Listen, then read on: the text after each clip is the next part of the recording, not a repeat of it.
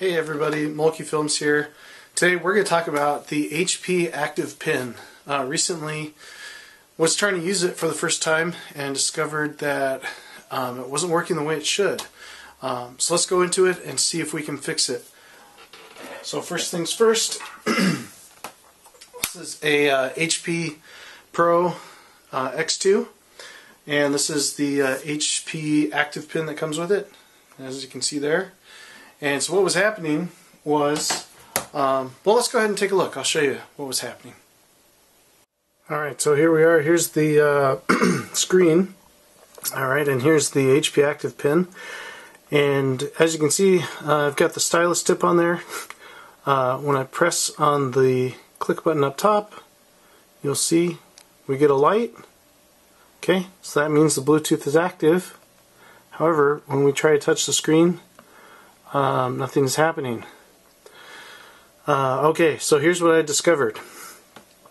So this pin, in addition to having the stylus here, actually has two different sets of batteries.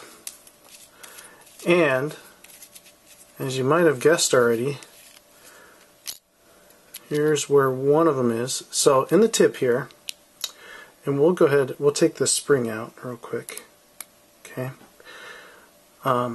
You can see that this is in the shape of a Phillips head screwdriver. So you take that off, and these are the batteries that power the Bluetooth connection and also the blue light in the pin. So when you click it and you get the blue light, that's good. That means the Bluetooth part of it is working, and you also see a blue light to confirm that. Now there's also a battery in here. This battery is a 4A, whoops, sorry, my camera doesn't want to focus on that very well. And so what you need to do is go get a set of 4A batteries, and they sell them in 2-packs. They'll look kind of like this.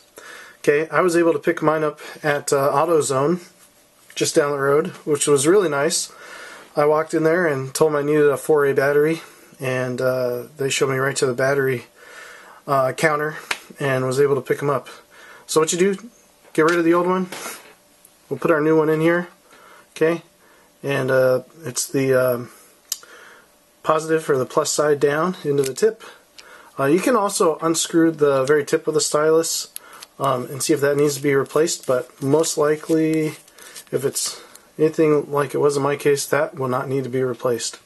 Alright, so we got the new battery in. Let's go ahead and see if we can. Well, let's try clicking on the menu. Aha! There we go.